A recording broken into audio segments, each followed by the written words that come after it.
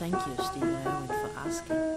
Your question immediately raises a variety of other questions, such as, what is money really and what can they do for me? Is it a trick? And what is a financial house in Holland? Because the questions are thus so many, and because I'm only one ass, I have a special guest in the studio today, economist and expert in the history of money, John Kenneth Galbraith, who's speaking to us through time from the age of uncertainty, the year 1977. So, Mr. Galbraith, one of the questions that comes up is, what is money really and what can they do for me? Is there any simple answer to that?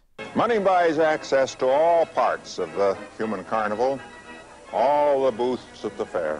It ranks with love as man's greatest source of joy and with death as his greatest source of anxiety. Money differs from an automobile, a mistress, or cancer in being equally important to those who have it and those who don't.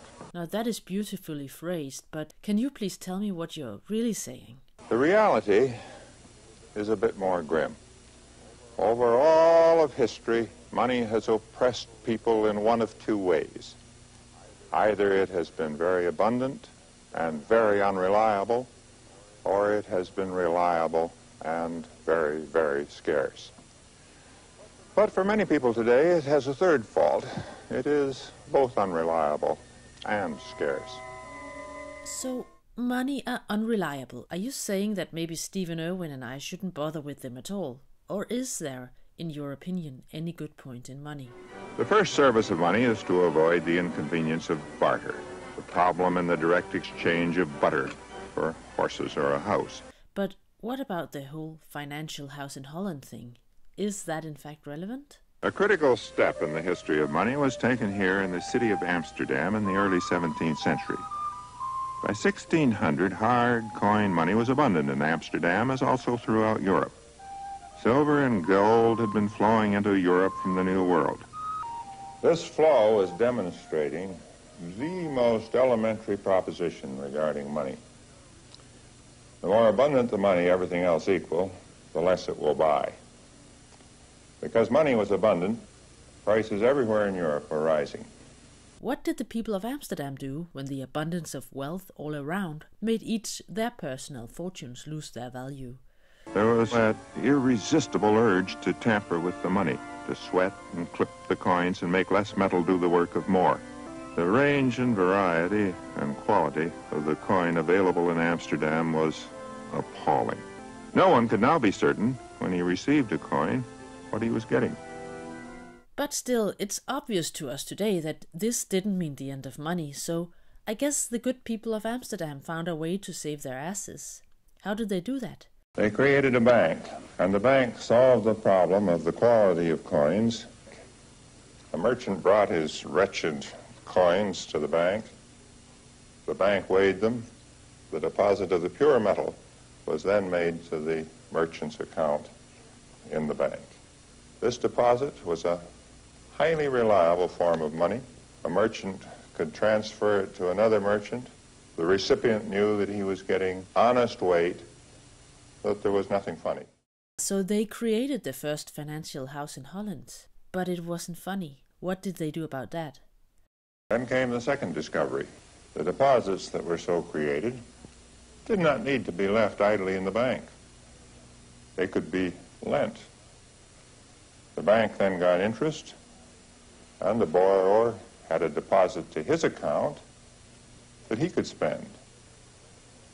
But the original deposit still stood to the credit of the original depositor, and that too could be spent. Wow, the financial houses in Holland made it possible to spend the same money twice? That definitely sounds funny, and also kind of magic. No one should rub his or her eyes in amazement. Money, spendable money, had been created. Something that's still being done every day. And creation of money by a bank is as simple as that. Oh, and here I was rubbing my eyes. But like any magic show, I guess we can still enjoy it even when we know the magician is playing us tricks. Even then we may ask with admiration how it's done. So, Mr. Galbraith, how is it really done? The important thing is that the original depositor and the borrower must not come at the same time for their deposits, for their money. They must trust their bank. They must, in a sense, believe that the bank isn't doing what it is doing. So that is why you, Steven Erwin, also wrote me in your letter that all you need from me is my trust.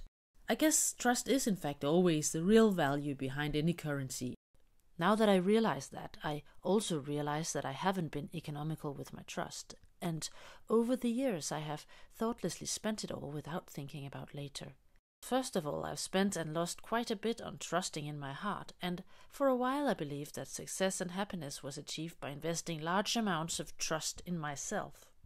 The biggest amount of trust, however, has been spent just recently on any online assholes who'd offer to make the administration of my life easier and less time-consuming. And the fact is that, even though you offer a good price for my trust, I simply haven't got any trust left to trade, so sorry I can't help you, but thanks for your question anyway.